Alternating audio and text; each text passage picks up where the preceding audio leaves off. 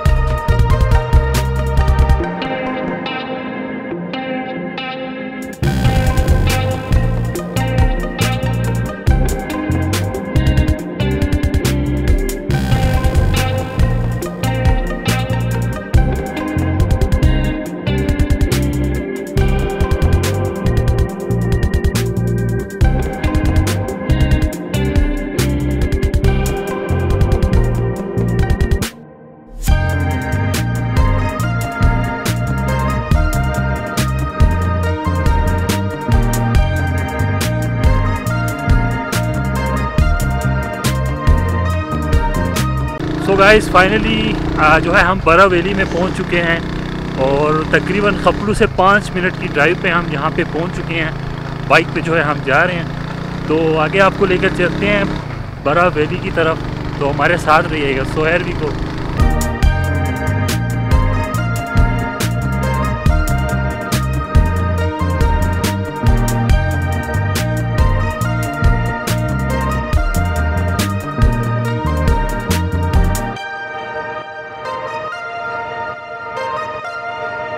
So guys बारह इतना खूबसूरत है ना, क्या बताऊँ। रोड से नीचे का व्यू बड़ा प्यारा नज़र आ रहा है, वहाँ पे आप देख सकते हैं।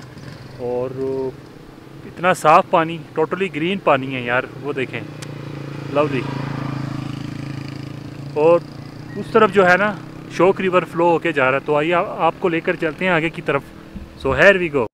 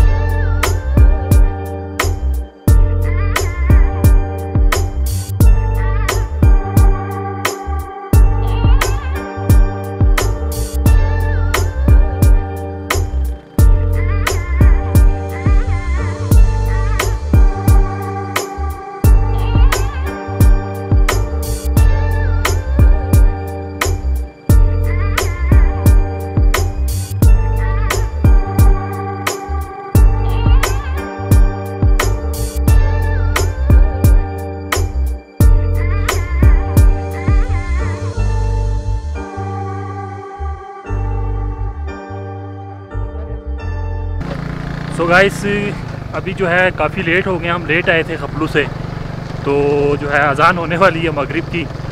तो शॉर्ट बिल्कुल व्लॉग इतना से ही बन सका, शॉर्ट व्लॉग। तो इंशाल्लाह फिर कभी किसी दिन के टाइम आके फिर इंशाल्लाह प्रॉपर वीडियो।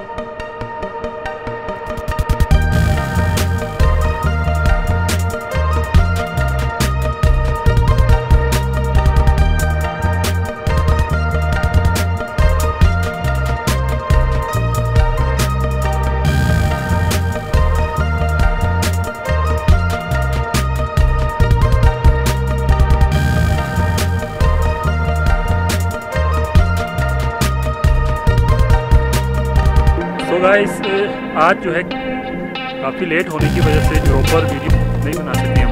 इंशाल्लाह फिर है थोड़ा सा टाइमिंग के साथ आपकी खिदमत में फिर हाजिर होंगे। और इस टाइम जो है अभी हम ऑफिस जा रहे हैं खपलू की तरफ। और ये मेरे पीछे आप देख सकते हैं रिवर शो, कितना बड़ा एरिया और कितना खूबसूरत। वो आप देख सकते हैं बरा वैली, जहाँ से हम अभी होकर आए हैं। उसके चलूँ खपलू वैली, जबकि रिवर के उस पार जो आपको मैं दिखाता चलूँ वो देखें ग्रीन कलर, उस जगह का नाम है सोगा। वहाँ पे फिश फार्म भी है, एक दिन वहाँ पे भी जाएंगे और आपको दिखाएंगे ट्रोट फिश। और thank you so much for your time. और फिर इंशाल्लाह फिर किसी ब्लॉग में मिलते हैं, तब तक के लिए इजाज़त दीजिएगा।